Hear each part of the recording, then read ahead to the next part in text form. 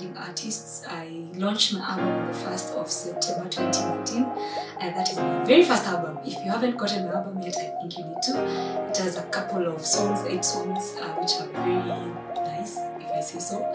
Yes, so I serve at Karua Community Chapel under Pitson. I'm a vocal coach and also a worship leader there.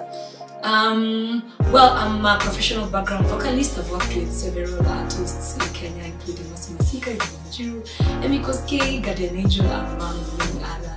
Internationally, I have categories for Todd Yulani, Travis Green as a backup vocalist, Sinach, Don Moy, Don McClarkin, among many others. Myriad as well. Yes. Well, I joined Worship Factory. I think for me, Worship Factory is Eugene, and Eugene is Worship Factory. I'll say this is because we started out with him some time back, where we used to do groove tours. We used to, you know, sing for different artists. So well, with Worship Factory, or rather with Eugene, we started working long time ago, like I think about 10 years ago or thereof. In solid rock band. He used to be our pianist, and he used to teach me a few chords here and there. So we started then, and then we formed this chemistry, and we started singing together. I think that's probably when Worship Factory was formed, his name, I guess. And then we started categorizing for very many artists, doing background vocalists. And for me, my growth has come through him. I have grown vocally, I have grown in, you know, musical excellence through Worship Factory. So let me talk about Eugene kidogo. Eugene is a friend. He's a friend. Yes, so he ended up being how to sing, how to listen to music, how to listen to chords and notes and music, which was technical. He's the one who's kind of taught me that. So me and Eugene have this relationship where tunakosananga, alafu tunarudiana, so tunashinanga hivyo, but tunapendana sana at the end of the day. My prayer is that in that excellence we'll continue doing more of such, because Kenya is hungry for good music. It's hungry for excellence. It's hungry for, you know, words that have been inspired by God himself. And so the direction that Worship Factory have been taking is the right direction, so to say. I mean, let's support them. Let's support musicians. Let's support people who are actually doing good music, who are doing things very excellently. I'm very proud of Worship Factory. Please, the sky is the limit. Do not allow yourselves to be limited by anything. You can achieve anything that you actually think about. Eugene is a great instrumentalist. He's a great, you know, he creates very nice melodies. Go ahead, write music, write. Hata kani watu moja moja leo, kesho watu wengine. Kesho, at the end of the day, you find yourselves in a full act, maybe like 20 albums or something. I wish you all the best. May God bless you in your new venture. Yes. So, let me give you a short story. Finally, I was in a matatu today and I happened to listen to a lot of music. The music that usually plays in matatu.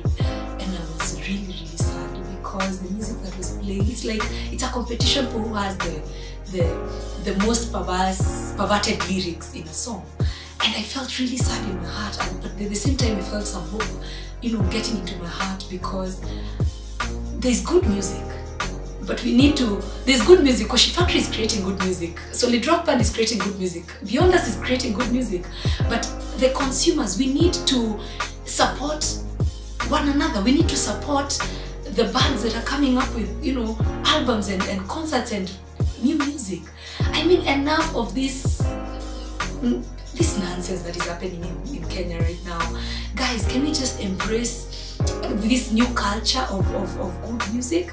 And, you know, and pay for concerts, by the way, people. Pay for concerts, buy music online, buy albums. This is what I'll say, that let's not tolerate the filth that is currently happening in the music industry, but we be champions of the great that is already happening, the music that has already been created in our country. So guys, let me tell you a story. So I remember at Groove 2016, that was I think it was our first Groove camp. And so we went and there was some competition that was happening where we had some balloons. We were separated in groups. And then Eugene belonged to one group, I belonged to another group, and so Njoki was in another group. And so Eugene is so competitive, let me tell you. People think he's always serious, but this guy, guys, he needs to see a mental doctor. So this guy, there's a certain girl. See, I don't know if I should withhold her name, but she's called Eugene.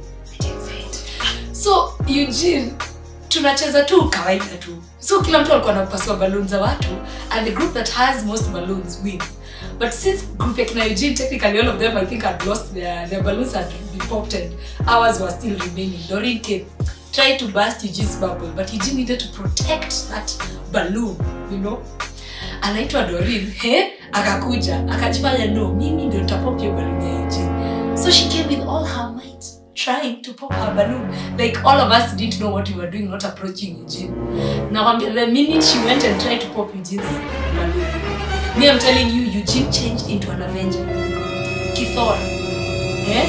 Na kuambia, huo msichana alijisikia ametupwa huko na buti tu moja tu hivi. Denied.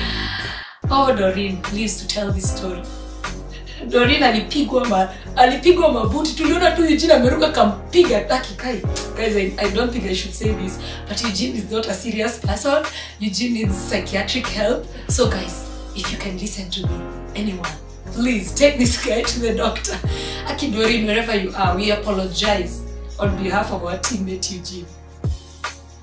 Please follow me on Instagram, Njoki Munyi, Facebook, Njoki Munyi, Twitter _Njoki Munyi, and YouTube @Njoki Munyi. Please subscribe to my YouTube channel, and down here, somewhere, here, please subscribe, and yeah, more music, please request my music on media.